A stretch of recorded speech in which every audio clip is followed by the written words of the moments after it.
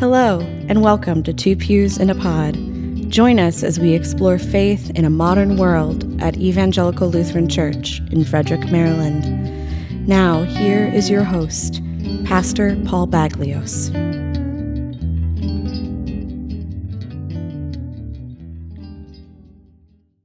Hello, I'm Paul Baglios, and I'm very pleased to welcome all of you to this episode of Two Pews in a Pod. This is our fifth episode in our series on prayer, and we are delighted to be joined for this podcast episode by the wonderful family of the newcomers, active members and leaders here at Evangelical Lutheran Church. They are David and Jen and Ella and Aiden and Owen. Welcome, newcomer family. Thank you for having us. It's a pleasure to be here. And we're delighted. What we're talking about in this episode is the practice, the discipline of prayer at home, prayer within a household, within a family. We want to talk about what works and what doesn't. And I had said to the newcomer family that I would start with a few comments that in our own household, for my wife and I, when both of our children, our daughter Gretchen and our son Nathan, were still growing up in our household, our efforts at household family prayer were very much hit or miss. There were a number of things that we tried. One of the things that proved fruitful for us in a number of years was during the season of Advent, which is also the season in which we are recording this episode. It will not be the season in which anyone hears it or views it. But we found a number of years great delight as a family, centering some family prayer time around an Advent calendar where you open a little window or a door for each day in the season of Advent and see what was there. There were many other times that our efforts at keeping a family prayer practice were not quite so delightful. We would try in the season of Lent to do a particular prayer time together as a family, and my wife and I referred to this as our family Lenten discipline. And I learned later how that word discipline was not landing so well on the ears of our children when our daughter began, without any humor intended, to refer to it as our Lenten punishment. So there were things that worked in our household, there were things that didn't. Bedtime prayers, often we had more traction and more discipline with bedtime prayers than other kinds of things. And we know for any family or for any household, this can similarly be hit and miss. And we're thankful to have the newcomers with us to talk about some things in their own experience as a family of faith. What has worked and what hasn't worked in prayer in the newcomer household? Oh, goody. Okay. I guess so. I'll start. I don't know that we've ever made like a really truly dedicated effort for family prayer. We have not. We will, and recently haven't done a great job. But when the kids were younger, we would say grace at dinner, just as sort of a standard thing that we did. We try to do special grace like over holiday meals, that kind of thing. During Advent, we have various books that have got prayers incorporated with stories. But I mean, at least aside from that, nothing dedicated per se. Just it probably more missed than hit. Yeah, that book, we bought a book probably several years ago now that does something every single day for essentially the month of December. Mm-hmm. And then, so we would sit and read. It has like a Bible story, and then one of the earlier books we had a Bible story, and then it had like some questions at the end. that related. The one we have now has like a prayer incorporated with it. And so we'll light the Advent candle. And a lot of times now we just do it on the Sundays, just with life and busyness of schedules. And then, you know, like David said, we do try to do our family prayers and such. So yeah, I think we were better when they were little, and everybody was home at the same time, doing things at the same time, eating at a table. Yeah.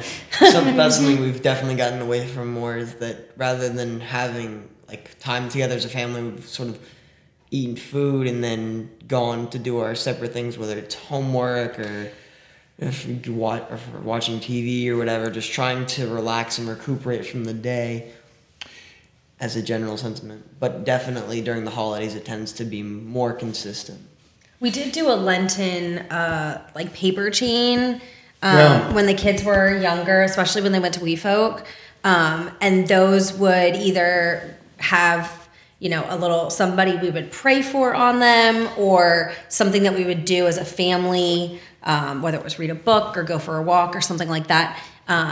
So I think that kind of started most of the prayer situation in the house. We do that, of course, less and less now because they don't really need a paper chain to count Lent. But I mean, like Owen will do our prayers for holidays more and more. I know sometimes, like Ella and I will sometimes just sit when we've had rough days together, and even if it's not allowed, we'll just sit and just close the eyes and say whatever we need to say in our head, just to get us calm into the next day or the next week or whatever it happens to be. And sometimes we'll do it out loud, but a lot of times it's really just us going, okay, let's just make it through. Let's not die today. Yeah.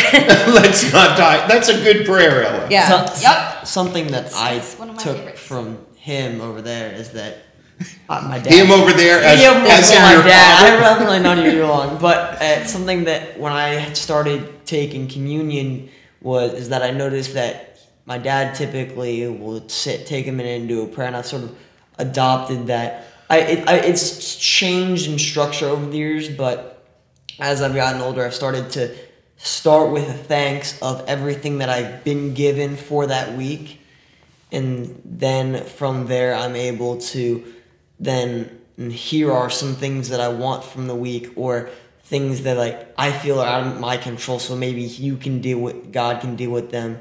And I've just sort of been doing that every week, April, that I come to service, and I feel like that it's a great practice. It definitely keeps me calm. And then just trying to sing all the songs at church sort of brings me closer with that. It seems like each song is a prayer in and of itself. Oh, that's beautiful, and I appreciate that. It resonates with my own personal experience that I feel most focused on and centered in prayer in the company of the larger congregation gathered for worship. And I think that's a good thing. I think that's why God places us in those larger contexts, because sometimes it is the larger community that lifts us and sustains us. Yeah, one of the things that I, sometimes can't make it to church, or sometimes just need, sometimes the larger congregation is not, I'm not ready for that week for some reason or another. So I'll take my Peloton app, and there's a woman there. She does a Sunday walk, and she typically incorporates gospel music, and she does several affirmations of the week. And sometimes even just that, out just in the neighborhood by myself, even with another person talking in my ear, I can kind of center myself on what she's saying. And that is kind of another form of prayer for me. Yeah. If I can't be with other people, or I'm just not in a headspace to be in church, that really helps too. And I know he's the nature buff here too, so.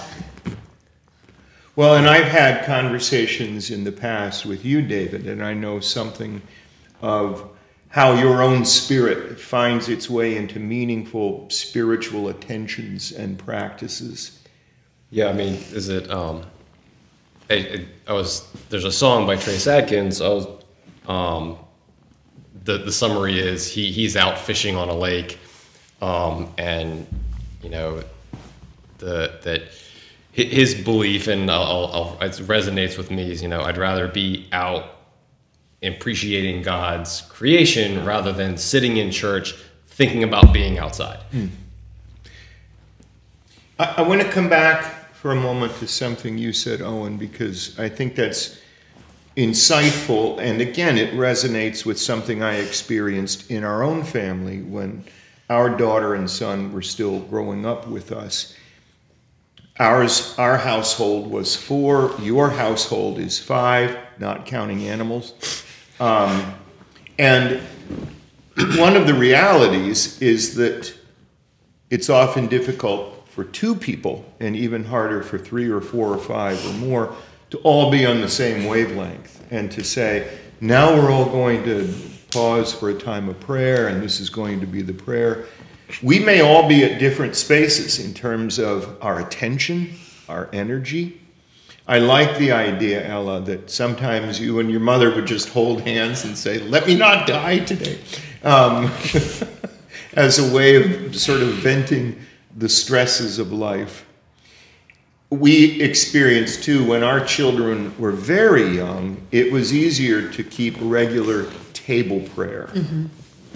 As they were growing up and becoming ever more involved in different activities, as for so many families, the schedule of, you know, getting people where they needed to be often meant that we had no time to sit down, all of us together, even to share dinner, let alone share prayer. Yeah, often for us at home at dinner time, we're all just exhausted from the day. Nobody really wants to talk to each other. Right. Nobody has energy to do anything other than just sit and eat and be done. Right. I remember, like Aiden appears to be right now. Do you want to say anything in this, Aiden? You don't have to. Well, I mean, Aiden is one of the ones that reminded me actually about the Advent book this year, because we put the Advent wreath out, and it's not on our big table where we would typically sit for dinner because that's not where we are all the time. Yeah. So I tried to put it in a more prominent place, but he brought me the book and he was like, let's read this. And so it reminded me like, oh, we need to read this. And something I did when they were really young, that Santa helps us with, is that they would get books at the beginning of Advent.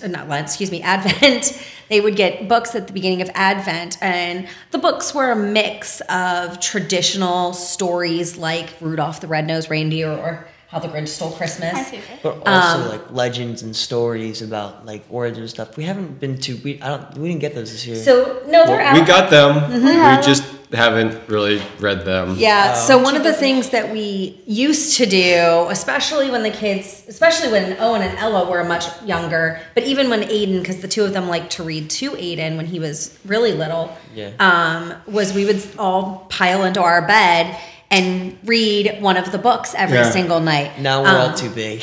Yeah, I mean, a lot of them are, but some of the books in there are, based on Christian stories, things like the stockings and Christmas cookie. The Christmas cookie one. The Christmas tree one. Candy cane. I love the Christmas The tree. Christmas Candy tree cane, one. did you say? The story of the candy cane. Aiden likes that one. So now they're kind of just, they're under the tree that they can read. But Aiden will sometimes, bring me one and go, can you read this? And it kind of reminds me of when Owen and Ella would come in so excited to rip open one of those books. And this one over here, who, Yes, half of them I can't keep it together. Can't keep it together. And, and he just, but it's almost like sitting through a prayer of, we're all together. This is the 10 minutes that we have all come together. And even if we can't keep it together, everybody's kind of heart is all there together through it. Now Owen can't keep it together. So, well, and I think that's a really important point, Jen, that prayer, I think, can often be a quality of activity together that may not be in an explicit sense saying a prayer or saying prayers, but when you are really focused on being together, when the attention you're giving is to one another and your relationships, there is a prayerful quality to those experiences that I would certainly say that is household prayer. Something that I want to go back to is what my dad said about like being outside. That's probably, so I'm not wearing now, but I have a sweatshirt when I went to Philmont, which is a outdoor ranch in New Mexico, and it was during my confirmation, but I think that was really where I truly was able to connect with God. I hadn't really had anything like that where I was just there and I could feel his presence, and ever since I've had a very powerful like personal connection. I've wanted to go to church. I've wanted to like a prayer. I've actually recently in December I decided to take out my Bible and start just reading stuff, and I think just as I've gotten older and realized that I'm starting to go to my own path rather than just being like just going with the bandwagon of my family, that I need to start developing my own connection and sort of figuring out not just where we as a family stand, but where I stand personally, so that way when I do come together, I can understand where my wheel sits on the ground.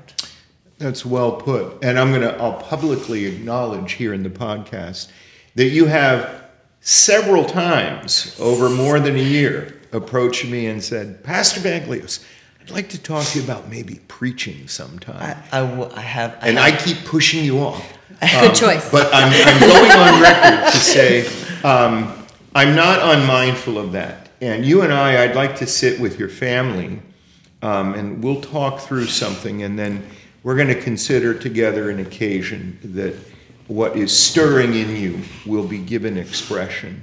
So stay tuned. Can I tell a short story? Absolutely. So when Owen was, what was he, 7 or 8, probably, I can't remember which pastor it was that was here. Pastor Bob, there we go. Good job, Bob. Pastor Bob asked a question of the small children, and Owen just started talking.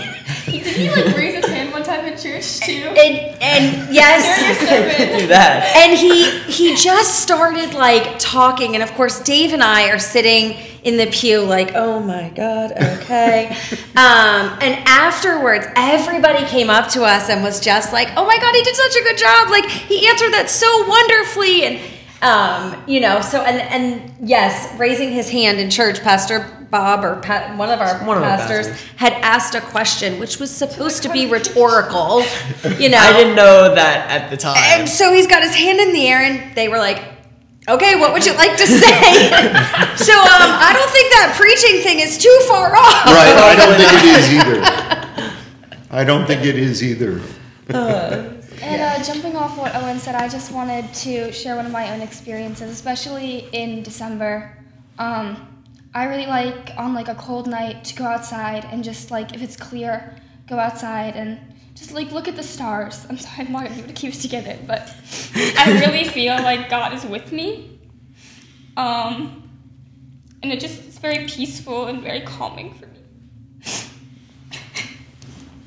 And that's her daddy coming out. Well, it's a beautiful part of this family. And I know this family has together faced some sadness. And I think it is the strength of the love that you bear for one another and the strength of the faith that carries God's love for all of you that just radiates from all 5 of you and from the newcomers as a whole. You never have to apologize for those tears, Ella. I want to come back to what you've mentioned, because we've always done this too, and it's one of the, I think it's a great gift of the church we've always had in our home an Advent wreath in the season of Advent. And one of the easiest things to do is to find even just a moment to light a candle, one or more, depending on the week of Advent that we're in, and to pause even in the simple cheer of the flame or those flames. The kids get confused because my Advent wreath still has purple and pink because I grew up in the Catholic Church. And so they get really confused. I never... They're like, which candle are we supposed to be lighting? I'm like... At some point, we'll replace them all with blue. Yeah, at some point.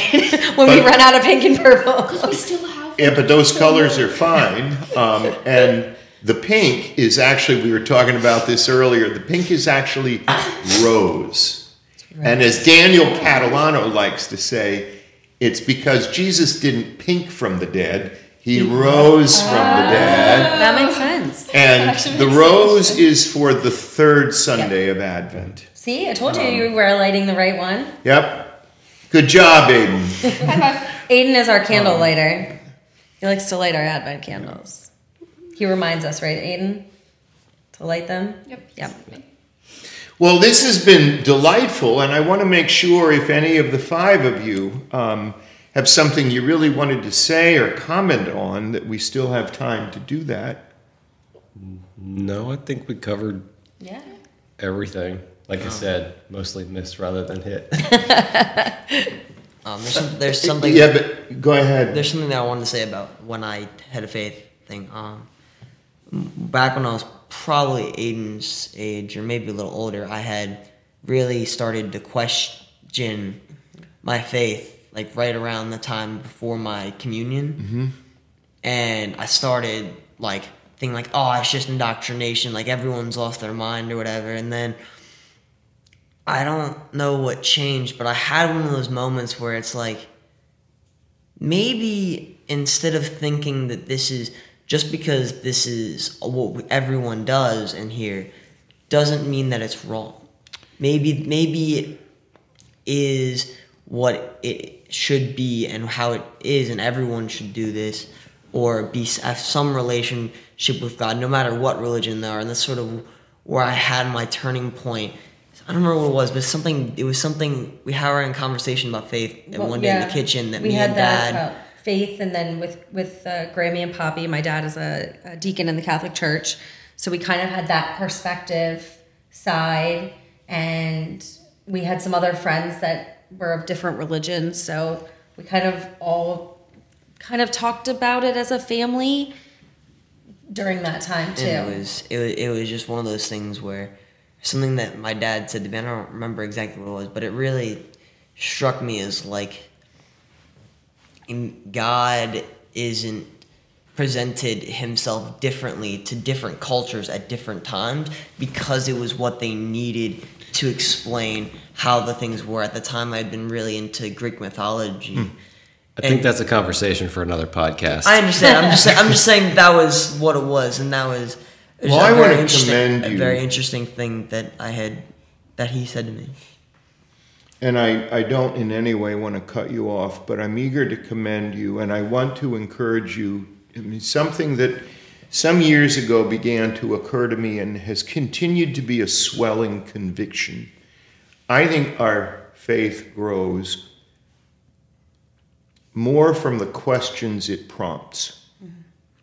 And that every answer, you were using the word a moment ago, Owen, maybe. I think of all of the answers as what if. And the answers ask us to try on meaning and possibility. And I think we can experience in our lives that for a season of our lives, some places where we may settle in our understanding are really helpful to us. And then later, we need to crack that open again. And the questions help us and move us. So I would say, if this doesn't sound patronizing, questioning your faith is living your faith. And on that note, this is wonderful. We may have to have a whole podcast of the newcomers. We'll have to think up a new title. Or just I think we just trade off between people. Like, we have podcasts with Dad, podcasts with Mom. No, I'm maybe good. not Ella, Thank you. but I'll do a But podcast. thank you, newcomers, and I want to let each of you say your own name and goodbye. Go ahead first. I'm Owen. Owen. Have a nice time. Aiden, are you gonna say goodbye? No? Okay, Aiden doesn't want to say goodbye. Okay, this is Ella. Goodbye. This is Jennifer. Have a nice night. This is David. Have a good nice night. And this is Paul Baglios. Thank you for joining us. It's waving. This has been Two Pews in a Pod, a podcast hosted by the lead pastor of Evangelical Lutheran Church in Frederick, Maryland. Thank you for listening, and we'll see you next time.